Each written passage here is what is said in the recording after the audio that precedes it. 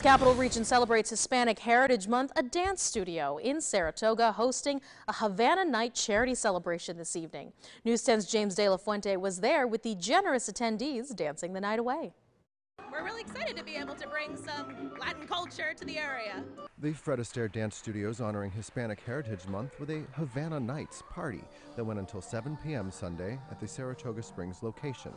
All ticket proceeds are donated to the Centro Civico in Amsterdam to help support their services. Really excited because we're getting to educate people in the community more about Hispanic culture and also introduce them to our fabulous students. Centro Civico of Amsterdam serving the immigrant, refugee, and Latino community in the capital region and surrounding counties by helping low-income families access English as a second language class, voter registration drives, advocacy, and a variety of health, education, housing, business development, and employment programs. It's a little shocking when people think about it because you don't know that there's so many people out there that need these services. Regional Director Roxanne Marin telling News 10 the organization has helped over 5,000 people this year.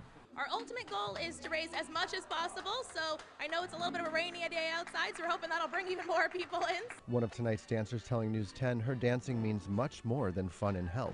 I love to give back. I love to give back to my community, to so many people who aren't as fortunate. Tonight's event raked in $500 to benefit the Centro Civico in Amsterdam. Reporting in Saratoga, James De La Fuente, News 10, ABC.